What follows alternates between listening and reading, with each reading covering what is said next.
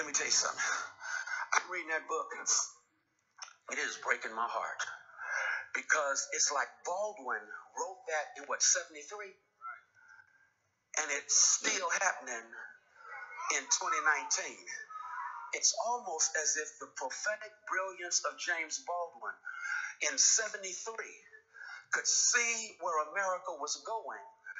And so what he wrote in 73 about a criminal justice system that is criminal and unjust is still going on right now. And in the book, it basically breaks down how the criminal justice system, because of a police officer that decided to use his authority and power to punish Fani, and Fani ends up going to prison for something he didn't even do.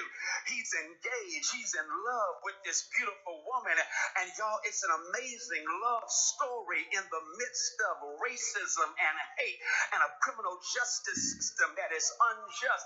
And Fani goes to prison. I'm reading this book, and when I'm reading the book, the longer I read it, the more depressed I get. I'm getting depressed and depressed. We went to see it over the holidays. I asked Avni, what you think about the movie? Avni said it's depressing. I said exactly. What I was because thinking. when you're black in this country, if you really think about it, it can be depressing to know that the system is wired against you. It can be depressing to know a nightmare is always trying to hijack your dream simply because of the color of your skin. It can be depressing, but here's your shot, because I see y'all wonder, where am I going with this? I'm reading the depressing book, but y'all know what kept me reading the book is I knew who the author was, and because I know the author, even in the darkest, most depressing moments of the book, I kept thinking, I know Baldwin, and I know Baldwin's going to tie this together for me. I know Baldwin. I know Baldwin's going to give me some hope somewhere.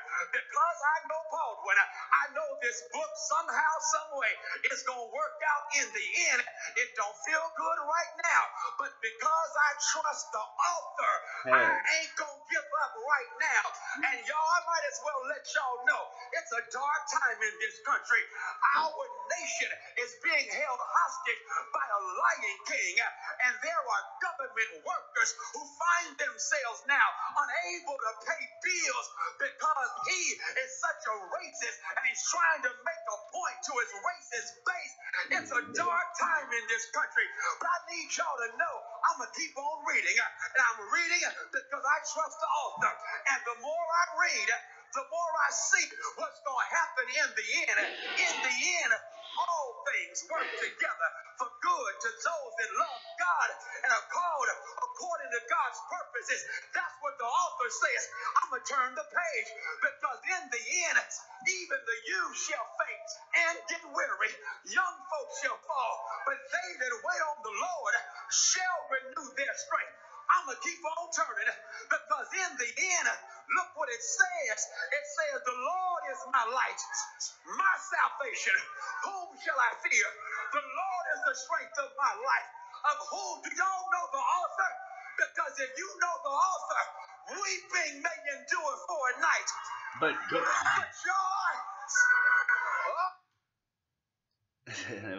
my joy comes in the morning. If you know the author, you can testify. I've got a feeling everything gonna be all right. The Holy Ghost told me everything gonna be all right. Be all right. Be all right. Be all right. Y'all know why I know this? Because I'm an old school preacher. And y'all know about now what the old school preacher would do. The old school preacher would say it's going to be all right. Because one Friday, they took my Savior out to a cross. And my Savior died for me, and he died for you. To put him in the tomb, he stayed there all night Friday, all day Saturday, but early. He gonna say early Sunday morning. I see.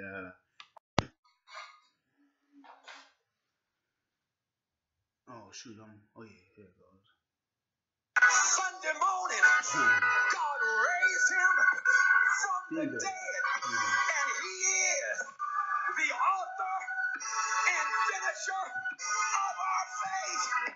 I'm not worried about how it's going to end because I know the author. It ain't Baldwin, it's Jesus.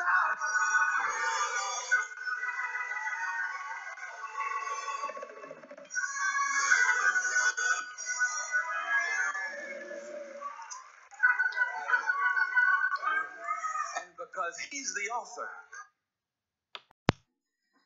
That was a strong drink, so I had more water to it. Plus, I left the refrigerator wide open, so shoot, it's good when you're not getting in. Oh, there's some apple cider vinegar with the mother. Pineapple juice, not from concentrate. A little bit of ginger, powder form. And then, yeah, the rest is water. You know how we do. He gives a word for the wounded. And I know you've come here, and some of you too hurt to hope.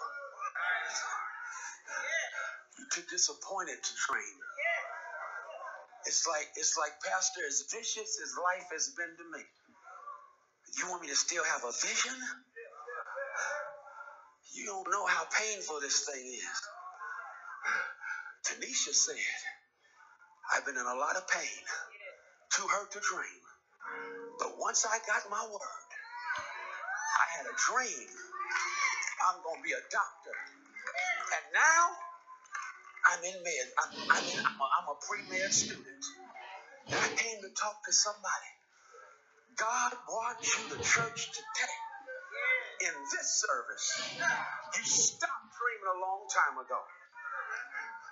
You're scared to dream. You're too wounded to dream. I want to pray for you. I want to pray for you. Matter of fact, let's do it. God, thank you that you are a heart fixer and a mind regulator.